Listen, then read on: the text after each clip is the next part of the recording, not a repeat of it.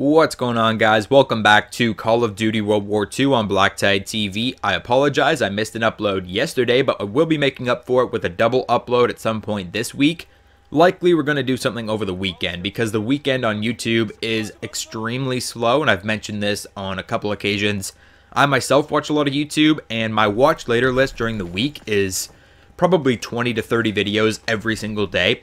The second I hit Friday through Sunday, my watch later list is non-existent. I'm totally caught up within a matter of 20 minutes of watching videos. So I find the weekend very, very slow on YouTube, and that's why I dedicate myself to making a video every single day so that you guys have entertainment on the weekend as well, because the weekend is when you'd expect to have more entertainment. But we'll get to that double upload at some point. Some more Call of Duty World War II headed your way, so keep an eye out for that.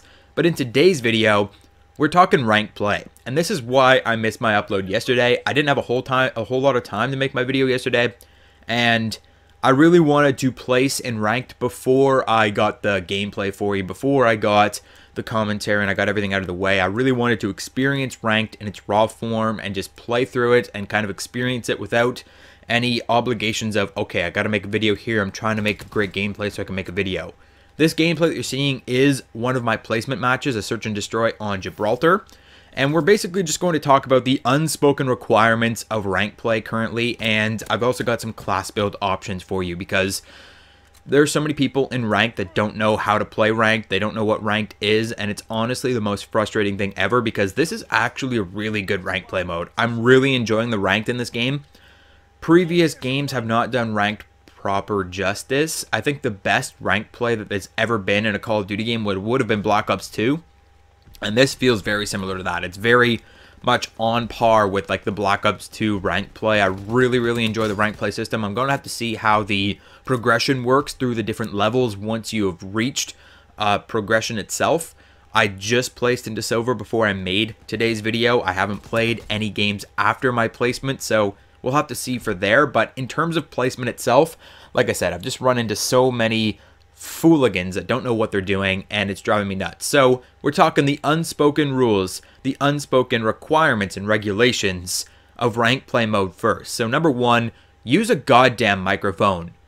And I'm actually pretty frustrated about this because the amount of times I've come into a lobby where 3 players on my team are not using a microphone, no communication. Ranked play is all about winning games. It's not about your kill-death ratio. It's not about having a great gameplay or performing really well. It's about winning games, playing as a team, which we're going to get to in a second. But you absolutely have to have a microphone. I'm surprised that game chat isn't required.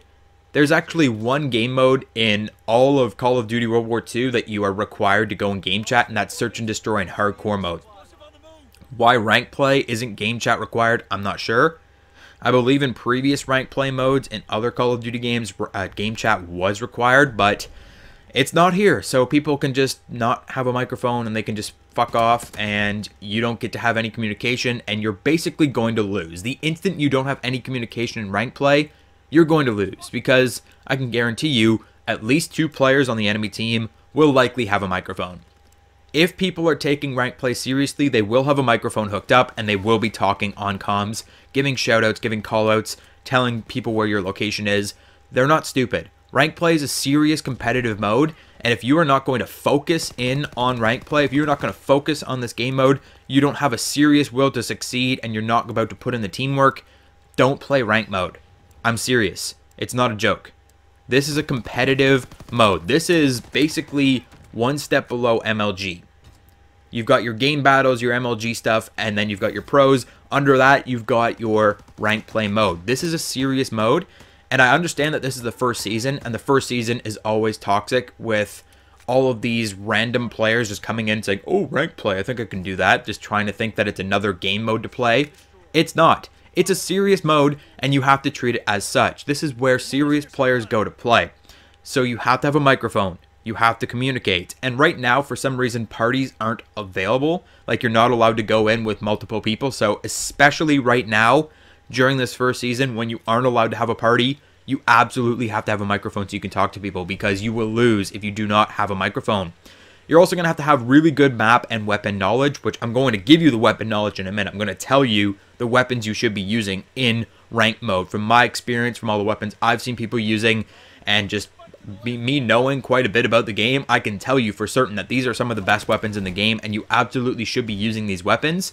And the map knowledge is really up to you. You got to play enough Call of Duty World War II at this point. Hopefully, if you're thinking about going into ranked, you've already played enough Call of Duty World War II, and you know something about the maps. You know where the bomb locations are. You know how to call out certain areas so that you can give those quick shoutouts to your teammates.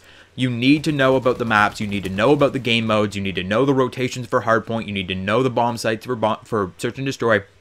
You need to know how to call out. And you need to know your weapons. You need to know how to build your classes. So that's not even just weapons. That's also all of your basic trainings. That's all of your divisions and stuff. Because certain people are using friggin' stupid shit. I've seen people using infantry and expeditionary divisions in search and destroy. It's like, no, this is not what you do in search and destroy. You use mountain division. But we're going to talk about your class builds in just a moment. First, I'd like to tell you about all the things that are banned in ranked play currently. I believe these are basically mirroring CWL rules. So CWL rules and ranked play rules are basically the same thing, if I'm not mistaken. And the other thing that I should mention is that this isn't exactly caught up to CWL rules. I was talking to some people in ranked earlier, and Molotovs aren't banned yet. But apparently Molotovs just recently were banned in CWL, and so because they were recently banned, they haven't really come into effect with ranked mode because ranked mode was added just before they were recently banned. So apparently ranked mode is going to be catching up to CWL and following CWL rules, but I'm not sure if it's 100% shot for shot CWL. But the things that are banned currently in terms of basic trainings, you've got your espionage, launched, requisitions, instincts, rifleman, lookout, ordnance, bang, concussed. That's a lot of basic trainings. In terms of your divisions, you cannot use the armored LMG bipod, and you can't use the expeditionary shotgun incendiary rounds. Now, it's funny because you can't use the armored LMG bipod.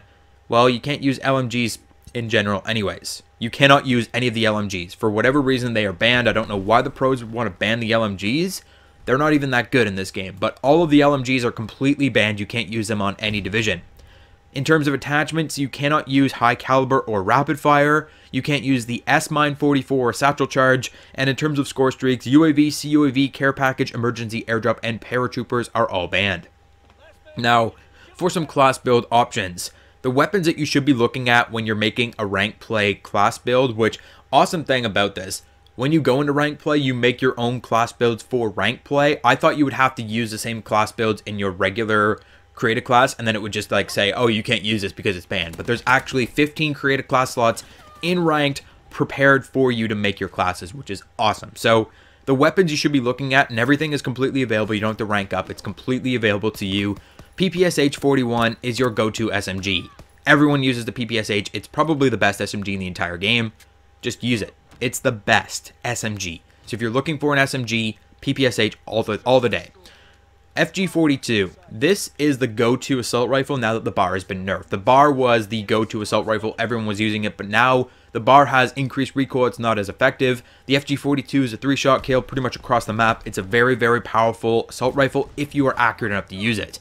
So the FG42 is your go-to assault rifle for when you're playing defense. I would say PPSH is best for offense, and FG42 is best for defense or long-range gunfights. Some other weapons that I could recommend would be the M1941, the Type 100, STG-44, that one's an iffy one for me because I'm not the biggest fan of that one. I have a love-hate relationship with the STG, and the bar. The bar is still good, it's just that you really need to be in a close quarters engagement to make it work for you.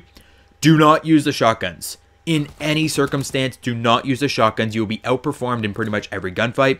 And don't use sniper rifles unless you feel like you're a sniper god. If you're a sniper god, if you're in FaZe, if you're in whatever, any of those other sniper clans, then you can use a sniper rifle, but I wouldn't generally recommend snipers, even in search and destroy. It's just not worth it. Use the weapons that you're more comfortable with. Any secondary is fine, and for equipment, you're going to want to use frag grenades. Frag grenades are the most versatile piece of equipment in the game. You can use them, you can cook them, and you can throw them really far, and they do a lot of damage, and they have a good blast radius. Frag grenades are the best equipment to use, and I wouldn't use anything else besides frag grenades. When you're in search and destroy, use mountain division. There is no other way about it. You do not use airborne. You do not use armored. You do not use anything. You use mountain division when you're playing search and destroy. I would also recommend hunker or hustle for your basic training. Hunker is basically the explosive resistance from armored, so you can have mountain division silence with hunker to protect yourself from explosions in Search and Destroy, or Hustle to reload faster. In Hardpoint, this is where you're going to want to use your Armored Division so that you can withstand the explosions, you can withstand the tactical grenades if anyone's using those. And then I would also recommend Inconspicuous so your footsteps are a little quieter, or Hustle so you can reload faster depending on which weapon you're using. For Capture the Flag, Airborne or Armored Division. Airborne if you're going to be running flags, Armored if you're going to be defending flags. If you're using Airborne, I would also recommend Energetic so you can sprint again sooner, or Inconspicuous to stay off the radar, or not to stay off the radar, but to keep your footsteps quiet. If you're playing the defense, I'll go Hunker or Hustle. But that is it for my rank play guide or my rank play requirements video. What rank did you rank into? Did you place in rank mode? Let me know in the comment section down below. Hit the like button if you enjoyed today's video, subscribe if you're new, and I will catch you guys on the next video.